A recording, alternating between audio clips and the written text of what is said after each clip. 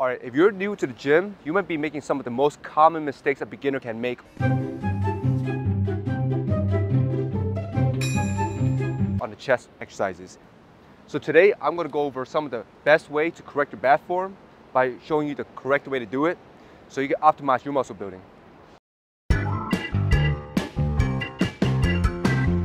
Most beginners, they do the bench press lying flat on their back and the elbows flared out. That's the incorrect way to do it. The correct way to do it is by tucking your elbows in from 90 degree to 45 degree and then go all the way down while keeping an arched back. So set up your bench press by arcing your back first and then tucking your elbows in when you're on the way down. Then back on the way up, push out. So try these exercises and let me know down in the comments below if it helped you or if it didn't help you.